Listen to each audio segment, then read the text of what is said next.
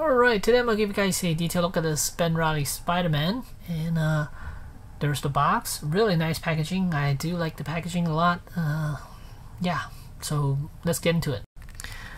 On the back of the box, here's a little info, and other figures are available. I picked up the Symbiote Spider-Man, Hobgoblin, and Shocker, and of course the Spider-Man. Alright, then here's the figure itself, and this is the newest body that Spider-Man's using, and we have a bunch of hands. I'm very glad they give us all the hands needed for Spider-Man, a pair of fists as well, and there's the Spider-Man himself.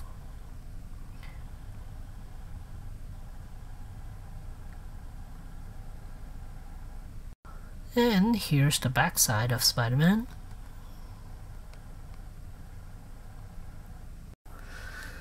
Looking at this makes me laugh, because 9 years ago I made this same modification to my Spider-Man, my Marvel Select Amazing Spider-Man figure, and now they're using it, so that's kind of neat. So as far as the figure itself, and yeah, it's quite nice. Head movement quite a lot. Look at that. You can look up quite a bit, and look down, and head tilt, really good. And then butterfly joint, really nice. And then swing out. The arms can swing up to about that much. I think that's it. And then bicep does rotate. And then there's elbow joint. Double jointed elbows. I'm surprised they didn't give us the pinless joints for Spider-Man. And then there's a hinge joint around the wrist. It can move in and out like that.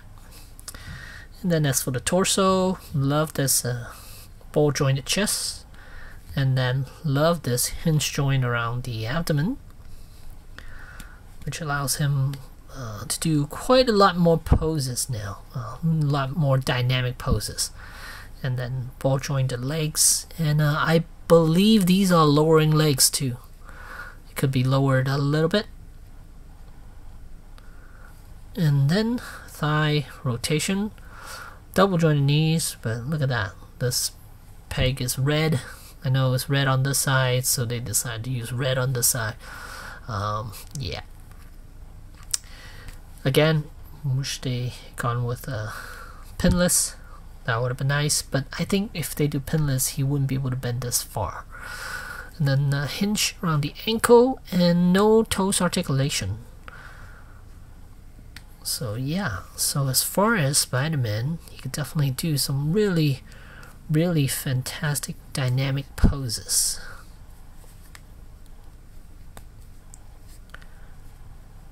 Like, no, he wouldn't do that. Probably do this. Probably do something like this if he's jumping. So probably do something like this.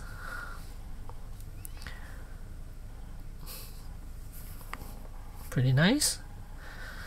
And then if he's swinging around, give him this. These type of poses. So wait, let me get this arm back down.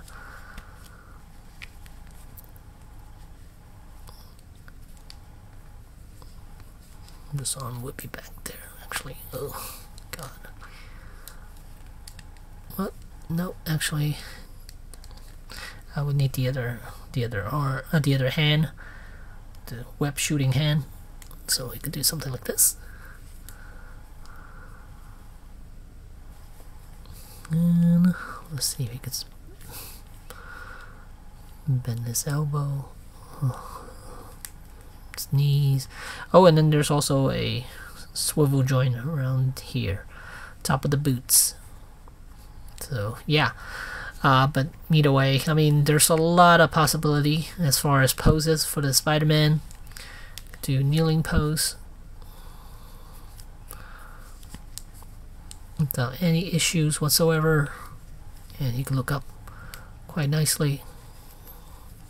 Landing pose there. Really good landing pose. Yeah, so yeah, the Spider-Man is great. This body is great, actually. Not Spider-Man. Spider-Man, it's okay. I don't like my traditional Spider-Man, but this is also a cool one to have. But yeah.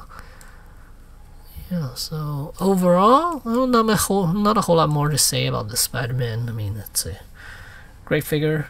Definitely worth getting if you're a Spider-Man fan. This is a fantastic body for Spider-Man. And yeah, not a whole lot more to say. And there you go. And yeah, thanks for watching.